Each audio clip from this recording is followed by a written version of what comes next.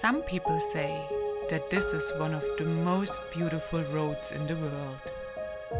Some say that every motorcyclist and bicyclist should drive this road at least once in their life. Find out if they are right and join my adventure to the off-road heaven of the Alps. Find out if paradise really exists. Ride with me on the famous old military route Strada dell'Assietta and to the connecting mountain pass Colle delle Finestre.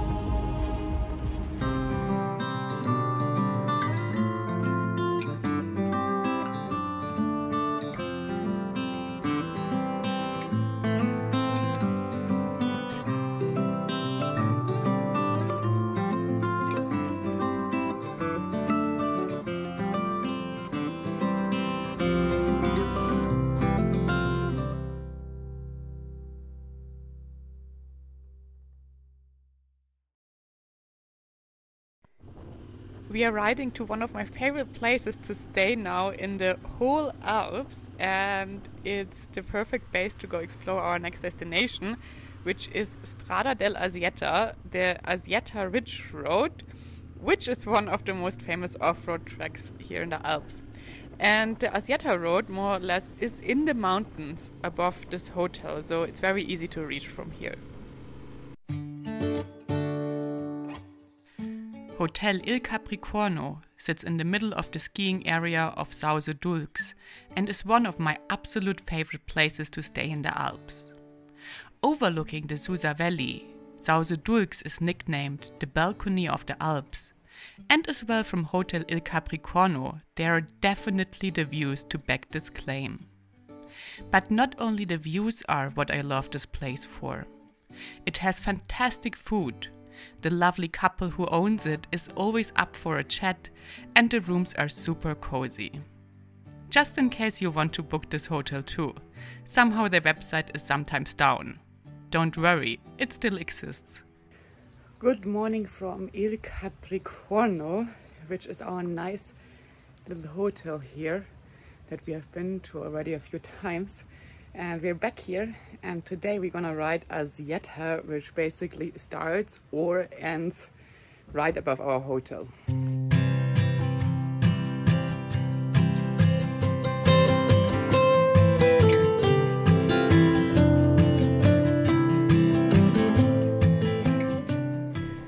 Good morning everyone! Today I will take you to one of the nicest off-road roads in the Alps that is pretty much doable for everyone.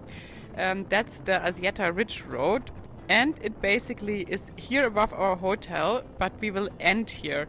So we first drive to the valley, go to another mountain pass that is connected to Assietta, and then end up at our hotel here again.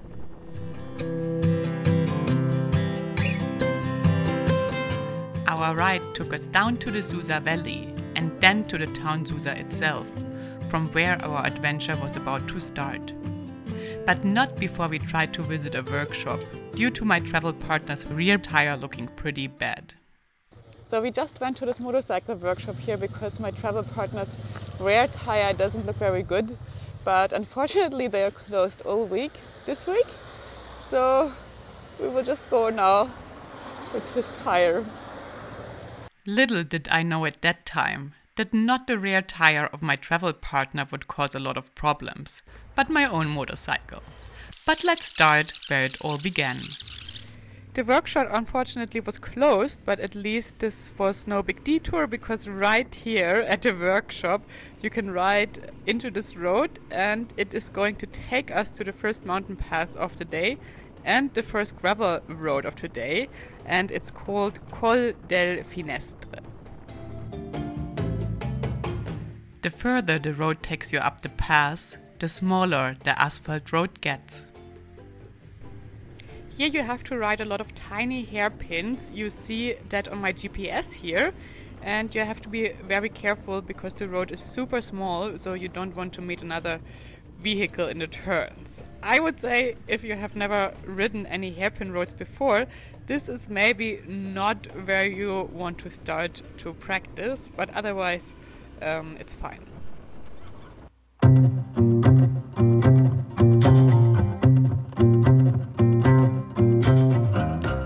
one point the asphalt road turns into a dirt road though, and here is where the real fun starts.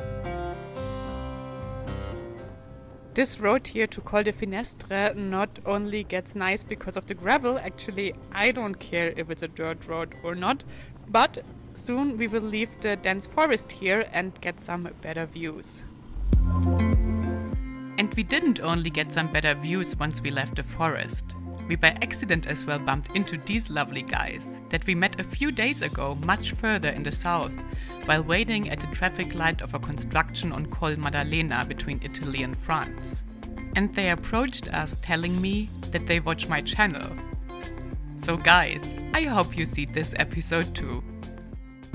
It's beautiful because it's all the time above 2,000 meters and it's... Yeah, we have done it already a few times. 30-40 kilometers, so it's that is exceptional. Yeah. On the Assietta there is a place where you have a sign that there's a photographer taking pictures. And just after you cross the photographer, you can go away from the Assietta, from the normal road, and up into the mountains towards the ski lift, the top station of a ski lift. Cool! Nice to meet you again! Yeah, I think it will be the last time. Take care, guys! Take care. Bye.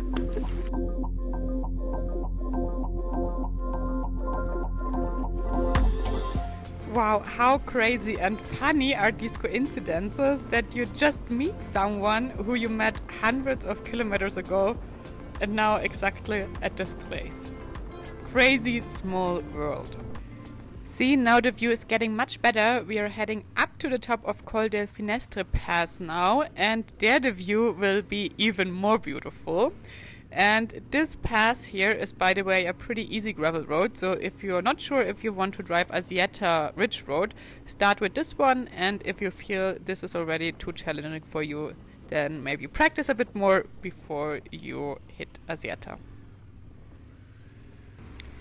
And this, my friends, is the top of Colle delle Finestre. Here as well the asphalt starts again, so you can as well ride to the top of the pass if you are approaching it from the south without even needing to go on a dirt road if you don't want to do that.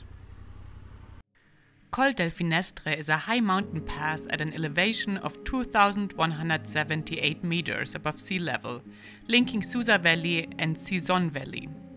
The maximum grade of the road is 14%, and along its 18.6 kilometers there are 55 hairpins in total. Colle delle Finestre was already built around 1700 to gain access to the fortresses in the zone, mainly the Fort di Fenestrelle. Today the old military road mostly attracts motorcyclists and bicyclists though.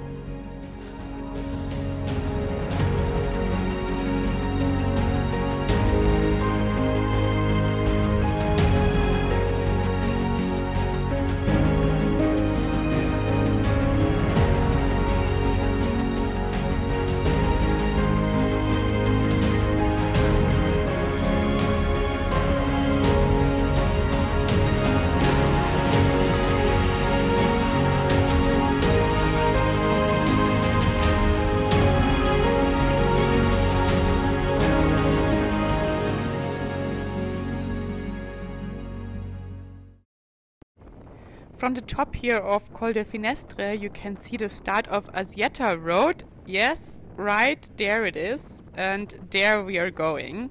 But before we go there we have a tradition. We always stop at this restaurant between Colle delle Finestre and the ASSIETA Ridge Road.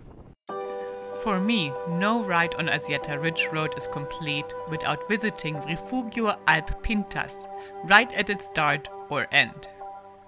Let's try this blueberry cake. Not bad, what do you think? Very good. So this that you see up here is ASSIETA. Now full speed ahead, we're going to ASSIETA.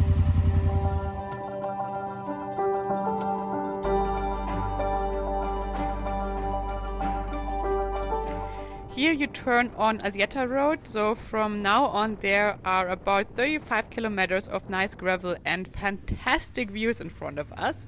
And here you see that there are some signs about road restrictions, because indeed an Assietta road is not open to motorized vehicles every day and is restricted on some days.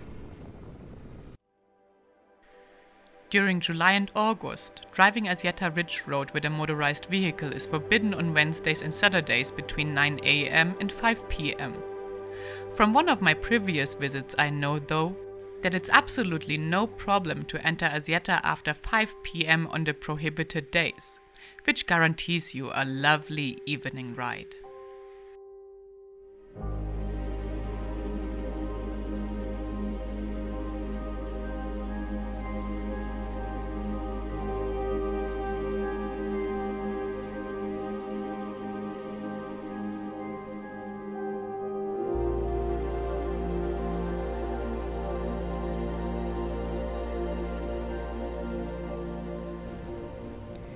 That's the great thing about this road here. You started and from minute one you have super amazing views.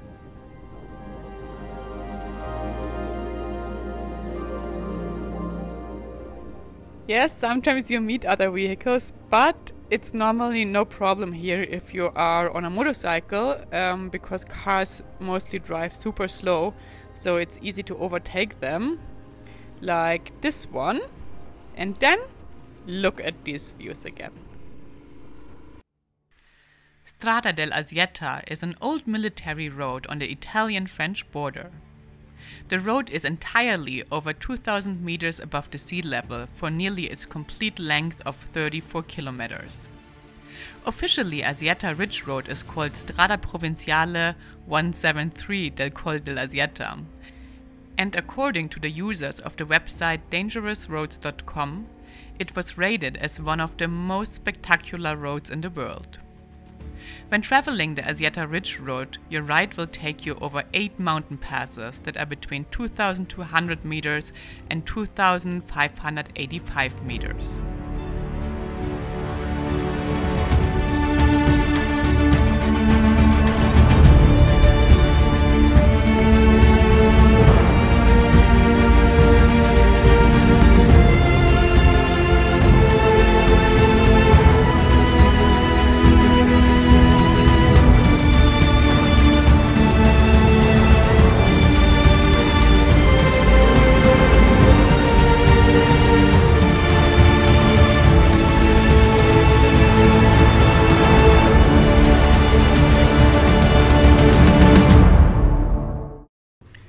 Assietta Ridge Road can be traveled in 2 ways, coming either from the town Sestiere or like we did from Colle delle Finestre. It's an old military road and runs through the Gran Bosco di Salvetran Park for about 30 kilometers.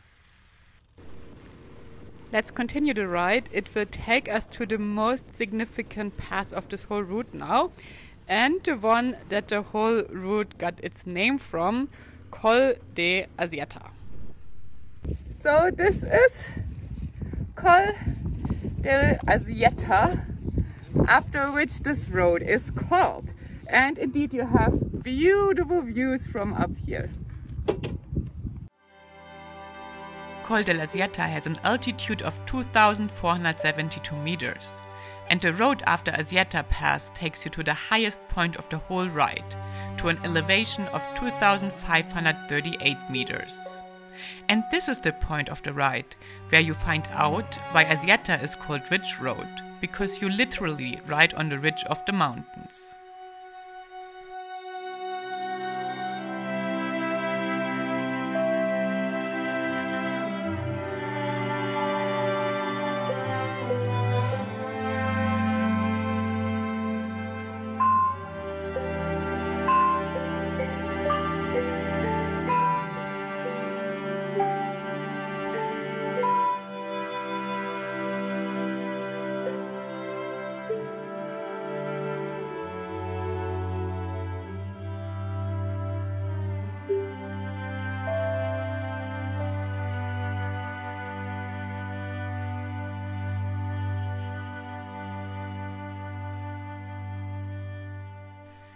Assietta Ridge Road is an old military road.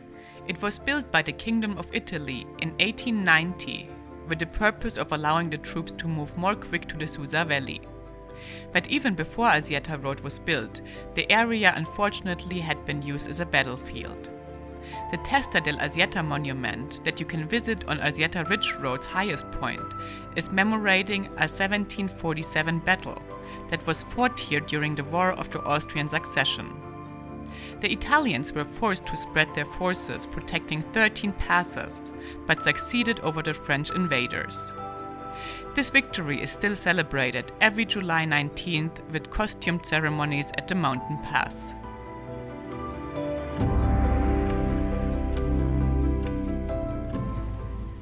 This is the real ride on the ridge now. Look at this view, it's so beautiful.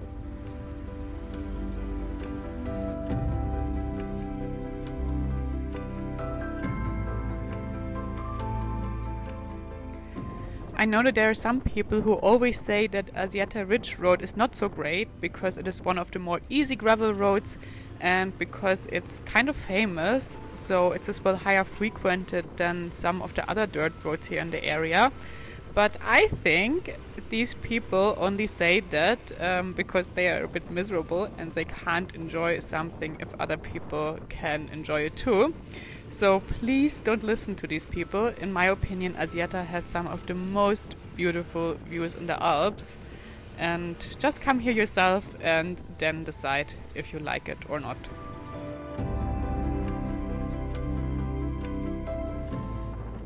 So I bet you guys that my travel partner might stop at the next corner because this is a very memorable place for us. ASSIETTA was one of the first places we ever traveled together after we met, and back those days, many years ago, we drove here with his Ducati Multistrada, also known as the Diva, and he had normal road tires on, and then I knew that this travel partner will be trouble.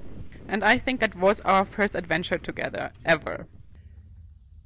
So this part of the road here is a very memorable place because my travel partner broke down here with his Ducati Multistrada the first time we drove ASSIETTA ever. And what happened then? Flat tire and a pickup truck came and picked us up and drove the bike down to somewhere, some village. And then I had to wait here for 2 days to get the new tire. That was an adventure. That was an adventure. At that point, I was still very confident that I would never get any trouble here on this road myself.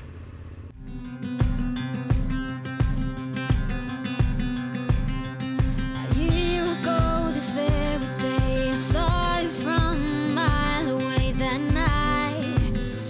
A magic night.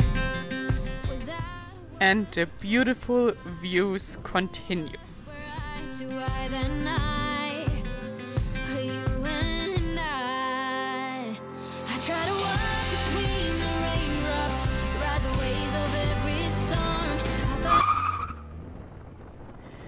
Do you hear that?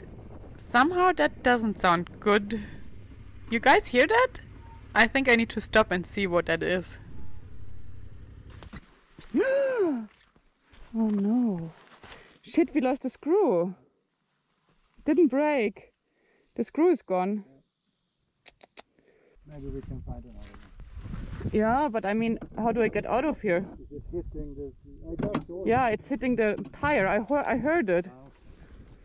I would need to unscrew it here, then it would be okay, I think. But we don't have any screwdriver. Even though we had still a lot of our travel gear from West Africa and all sorts of spare parts with us on our motorcycles, I had taken out all tools from my bike. But of course my travel partner, like always, saved the situation by having a small pocket knife with him. So the solution was to take it off for now and to look for a screw once we are down there. Even though ASSIETTA is a more easy gravel road, riding on ASSIETTA is never not an adventure. Now I have to slow down a little so the panniers don't get too many bumps because they're kind of loose now. Here it says photo, so I guess that mountain ahead is where our enduro friends that we met on Colle delle Finestre went up. but I guess I better stick to the real road with my missing pannier stabilizer.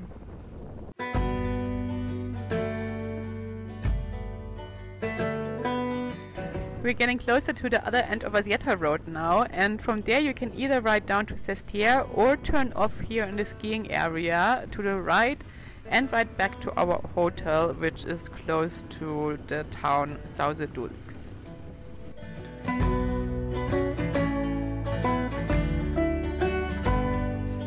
ASSIETTA, of course, had been a great ride like always. But we couldn't return to our hotel yet, and instead made a detour to the village Sauze to find a locksmith that would have a spare screw for me so I could fix my panniers.